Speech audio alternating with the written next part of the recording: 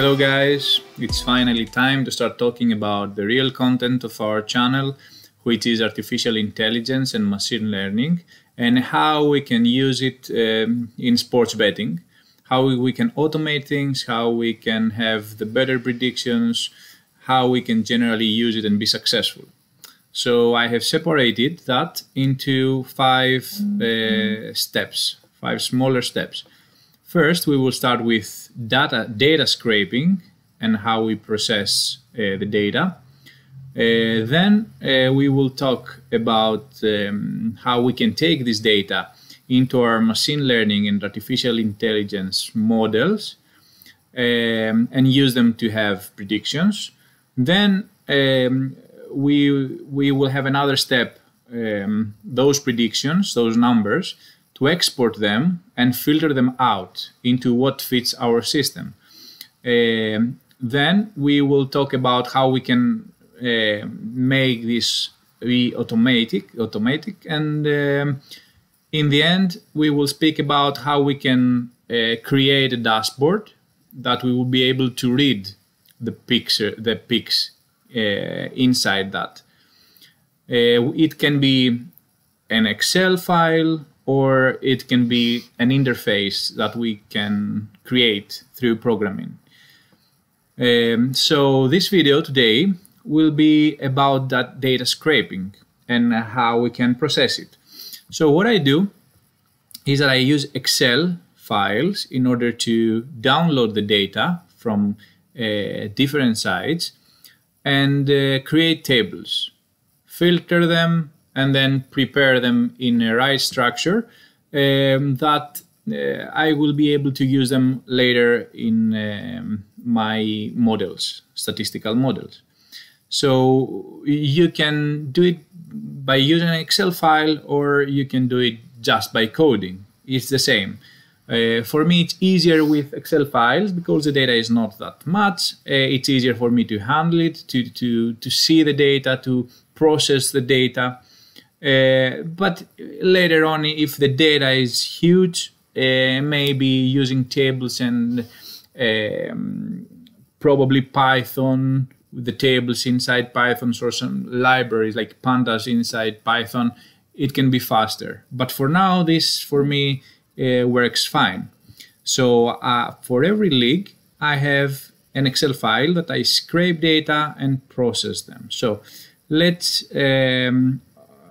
open one of those files. It's the data in Allsvenskan. It's the Swedish league. So how do I get my data? So I have some queries over here. So for example, I start with this table. You can see it here. So if you double click in here, you will see that I scrape data from a certain site. So you can see here this fbref.com, but you can find your own data. And then I made some changes over here until I am at this level. So this, if I update this Excel file, it will go into each query and it will update all those numbers. Then I have another, this is the shooting table. So it has how much matches are played, each team that plays in this team. It has how many goals, how many shots over here, shots on target, shots on target percentage, shots per 90 minutes, shots on target per 90 minutes. So it has a lot of information, and it's up to us to see which information is important. But for now, this is the table that I get. I don't process it. This is exactly the table that I get. Then I had for the goalkeeping, for the same teams, their stats in goalkeeping. You can see them over here. Then we had some miscellaneous stats over here.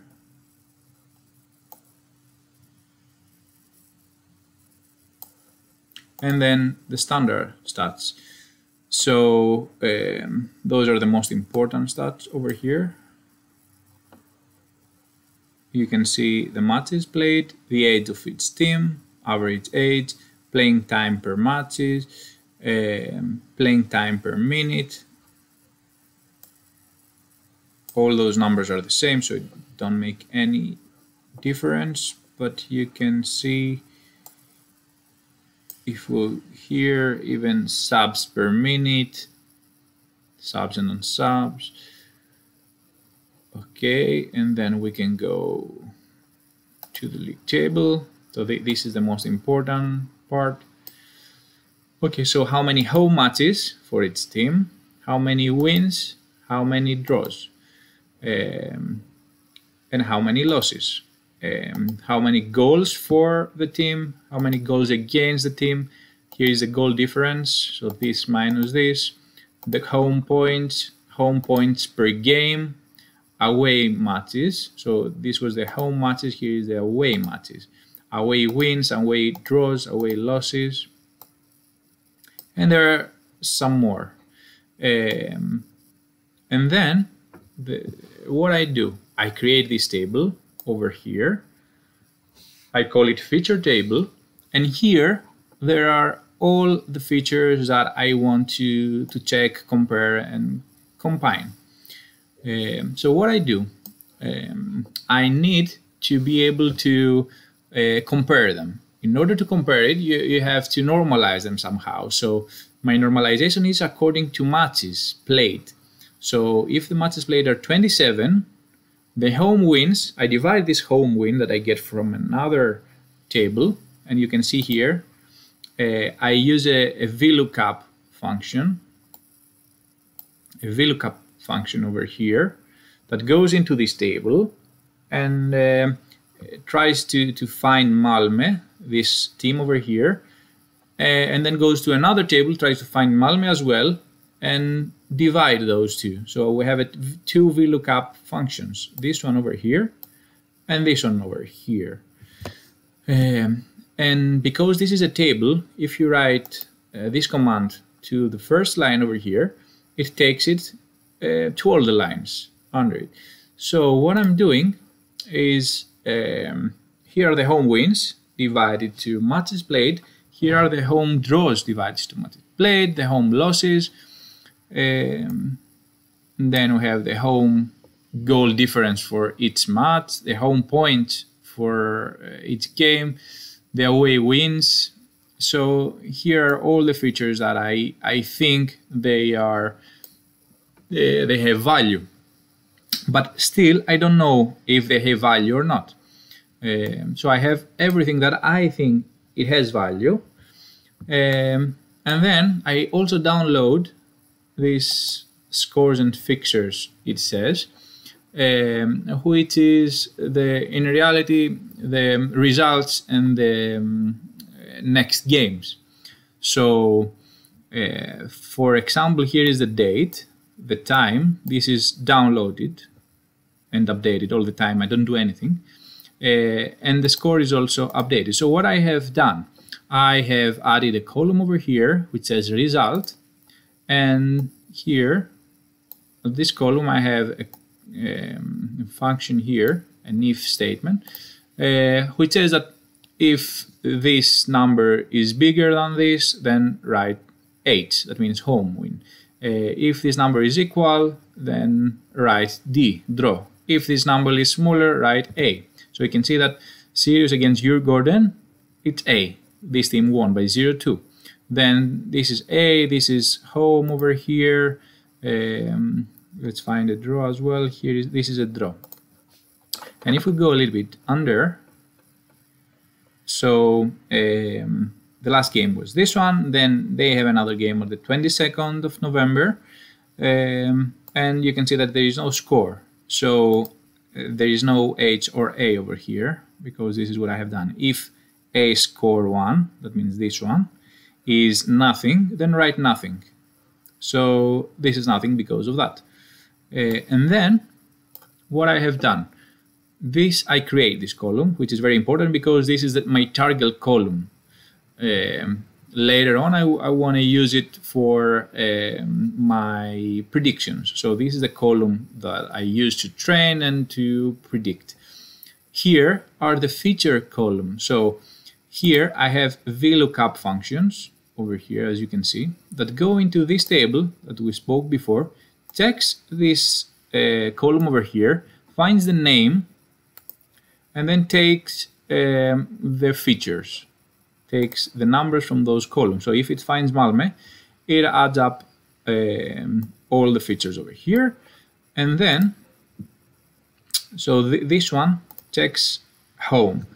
If we go a little bit on the right, here you see that it checks this column away. So it does the same with away. So each match, so this is between Sirius and Djurgården, has certain features. So it goes here, and let's say it plays Malmö against Elfsborg. It goes and takes all those features in one line, and then takes the features of Elfsborg and put them on the right side. So it checks all the features in the row. So there should be two lines, but in reality it's one line for each game. And try to find correlations. You can see here. Then at the AI software, the model that we use, tries to find correlations between the numbers. So it judges which numbers and which correlations are important, and somehow it gives a value. Then it goes to the next match, and in the end, when we go to a match that hasn't played, it takes those values and try to find the correlation between the previous values that are used as training and try to predict this outcome. So this is how we do it. So what I do here is that I go into data, I just refresh everything, and all those numbers change according to what we want right now. Then we just press save, and we do it for every Excel file that we have, every database. In reality, I don't do this. I have written a code that I write that goes inside every Excel, updates all, and then saves it. So the AI software takes all the data from the Excel files and then tries to analyze features and make all the statistical models. So the next video will be about how we take the data and how we fix the statistical models by writing code and in the end having predictions. So stay tuned, please subscribe, and see you on the next video.